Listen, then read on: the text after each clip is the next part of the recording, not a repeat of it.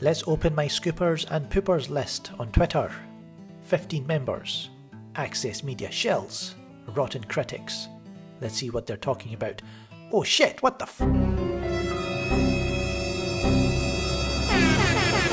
The social media embargo for Wonder Woman 1984 has been lifted. Germaine Lucier. Yesterday I saw Wonder Woman 1984 at home and it was everything I needed and more. The movie is hugely ambitious, incredibly exciting and full of much needed hope. It's also very long, to a fault at times, but mostly it reminded me of how wonderful a big blockbuster can make you feel. Megan Damour says, "Honoured to have been among the first press to see Wonder Woman 84. I enjoyed the first film, but I loved Wonder Woman 84 even more. Although I wish we'd gotten the change to see it earlier, the movie came out at possibly the perfect time for its hope, optimism and message." Eric Davis. "I'm so happy to report that Wonder Woman 84 is an absolute blast from start to finish. An exceptional compliment to the first film. It's stuffed with heart.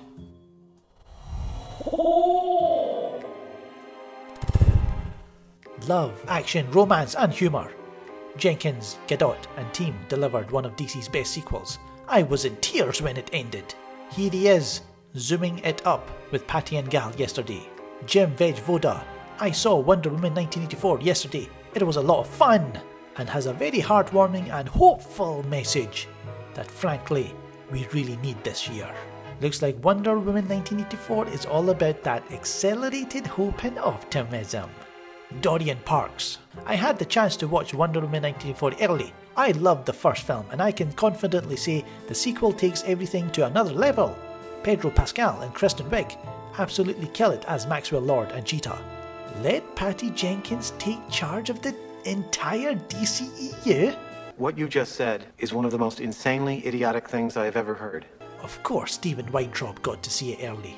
It's always the same faces, same names. His buddy Brandon Davis. Pedro Pascal and Kristen Wiig are the highlights of Wonder Woman 84 for me.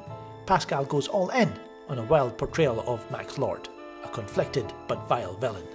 Wiig's Cheetah evolution throughout the movie is heartbreaking yet epic. We need more. So let me know, guys. Do you trust these reactions for Wonder Woman 1984?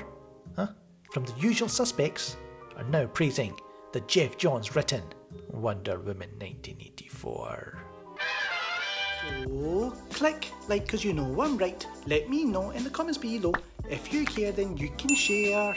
You smash that mother fucking subscribe button. And also enable all notifications so you know when I upload a new video. But until next time, knuckleheads.